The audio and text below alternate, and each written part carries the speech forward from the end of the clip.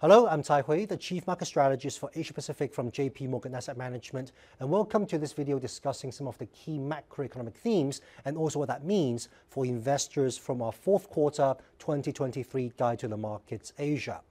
Now, where are we in the global economy right now? The US economy has been resilient, China's recovery has been disappointing, and other developed economies such as Europe and the UK are slowing down. Central banks are still feeling anxious about inflation, so even if we do see policy rates peaking around the world, it will take some time before rate cuts come.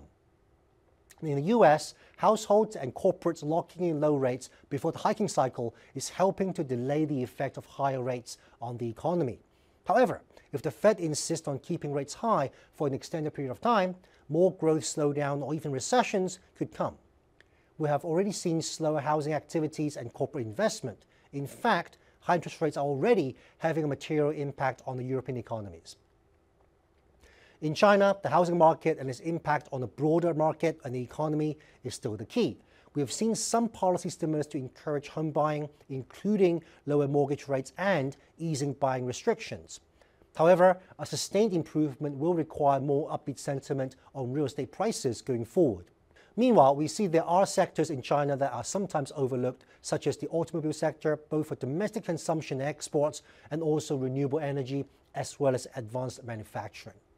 So overall, we do expect bond yields to peak, and this calls for an asset allocation more focused on long duration assets, as well as locking in high rates while we can.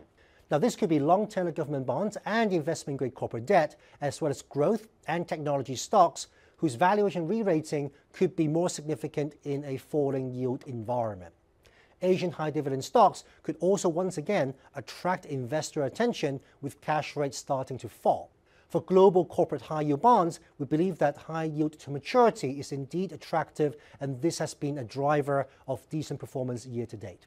However, weaker growth and concerns over rising default could prompt some price volatility.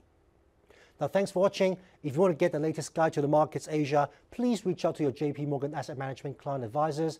You can also visit our website or subscribe to our podcast on Investors' Minds to get our latest view on the economy and key market discussions.